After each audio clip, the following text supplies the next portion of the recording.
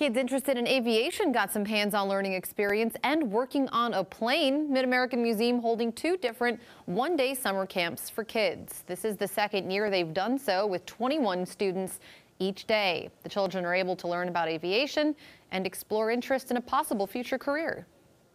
So I sit in the right seat, and one of the kids will sit in the pilot seat, and they're able to manipulate the controls and everything. There's dual controls in the airplane, so they are able to manipulate the controls and run the radios and such. One of the children sharing his favorite thing he's learned so far with us. Learning about like aerodynamics and looking at all the tools inside the plane. Reed added that he has enjoyed the camp so far, and tomorrow, that 2nd session, those kids will get to learn about aviation again and different career paths.